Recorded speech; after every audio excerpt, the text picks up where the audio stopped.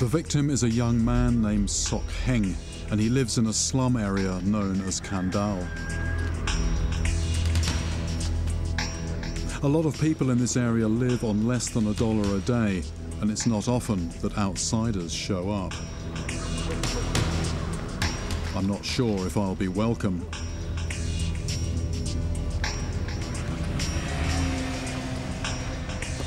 But when I find him at his family home, Sok agrees to tell me his story. So can you tell me exactly what happened to you?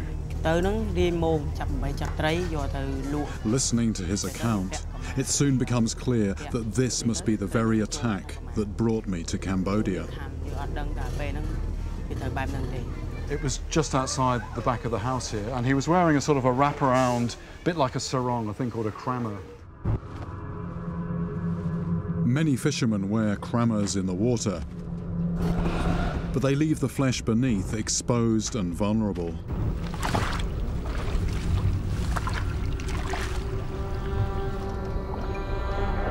Sok was checking the nets that he'd set alongside a floating house when he felt a sudden, sharp pain in his groin.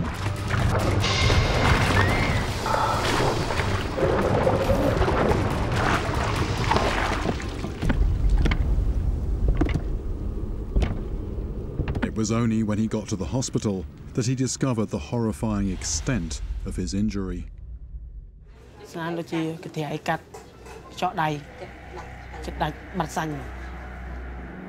it was a clean cut, no ragged edges at all, and it actually cleanly removed part of his testicle, and it happened in a fraction of a second.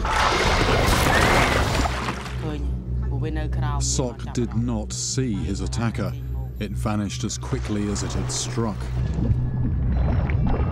Whatever this was, it just bit him and then disappeared.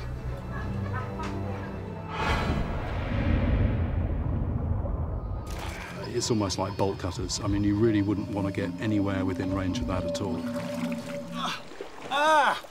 Look at this! Arapaima on a fly.